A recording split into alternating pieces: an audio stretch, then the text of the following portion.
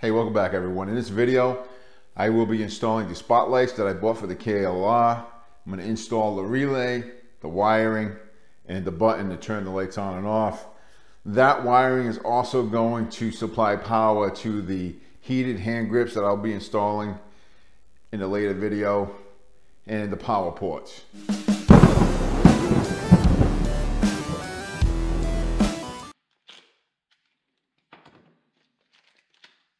Installing the gasket on the air filter access cover.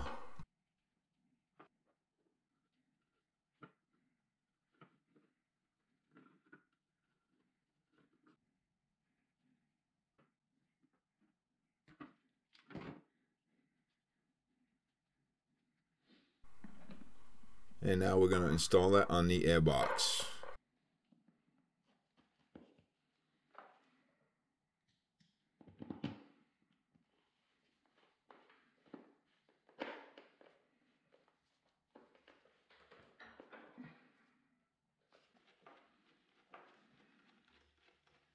Now I'm removing the negative cable on the battery so I can install the battery holder.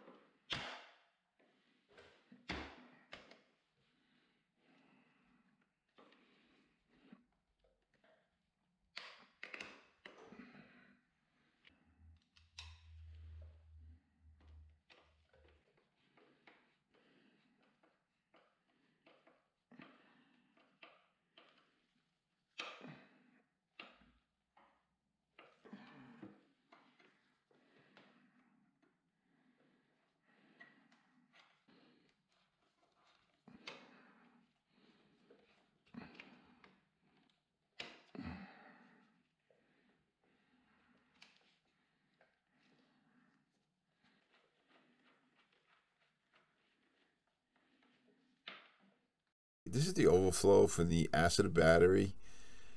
Since the battery I installed is sealed, I do not need this, but I figured I'd leave it here in case someone ever installs a OEM battery.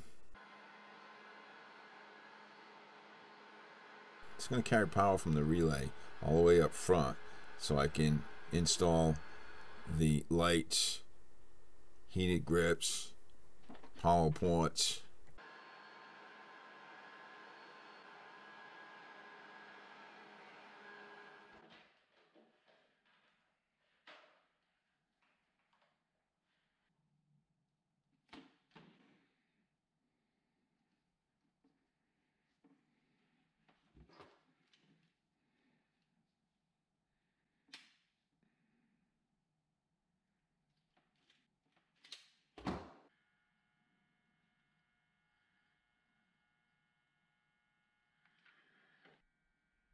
I bought 2 of these spotlights, and I do need to add some wiring to them so they reach up to the switch.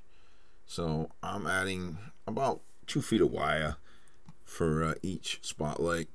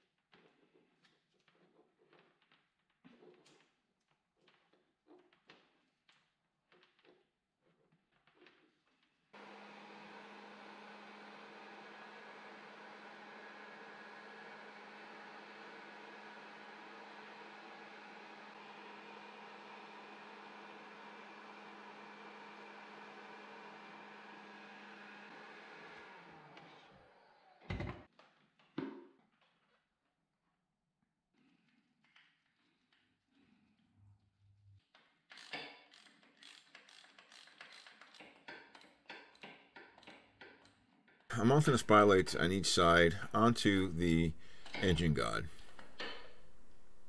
I notice it's not an ideal position for them, but at this point, this is the only spot I have where I can mount those. In the future, I may move them.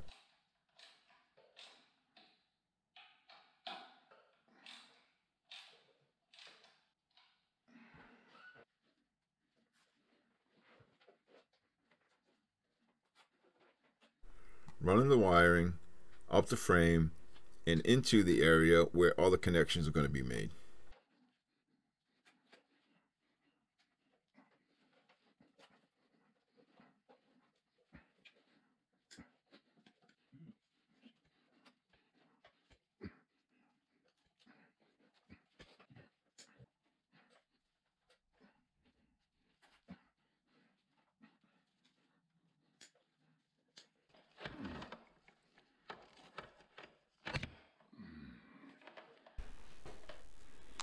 Here is the relay.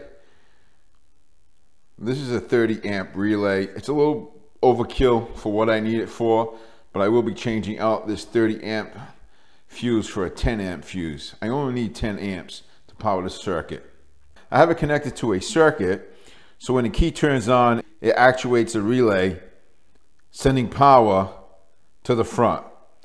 So how this works, black goes to your negative on your battery, red goes to the positive on your battery. Blue is the positive going back to the accessories, and white is the positive that turns on with the key, which activates the solenoid. The wiring harness that I put together earlier comes from back here. The relay goes all the way up front underneath the tank and ends right in this area. Here's the switch. Now to install the switch, I had to cut a 1/2 inch hole in the dash, place the switch in there, run the wiring, and everything has quick disconnects in case I need to replace a switch or disconnect something in the future. Right now the lights are wired up with the switch and the power. If I hit this button, the lights do not come on because the ignition switch is off.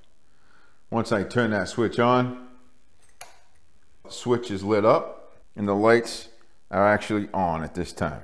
So the thing about the relay is if I forget to shut those lights off at the switch here, it's okay, because once I shut the ignition off, it shuts the power off to the accessories that are going to be running off this main line.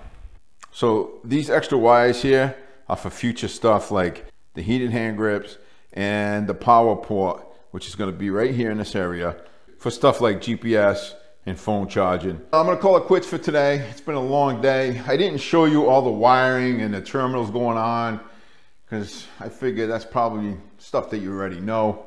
But basically I made my own wiring harness, running power from that relay to the front here to power up all these accessories that I have. And if I forget to turn something off, it's okay, because once I shut the ignition off, it shuts everything down. Hence why I have the relay. All right, that's all I got for today. Any questions, comments, put them down below. And as always, God bless. Please ride safe.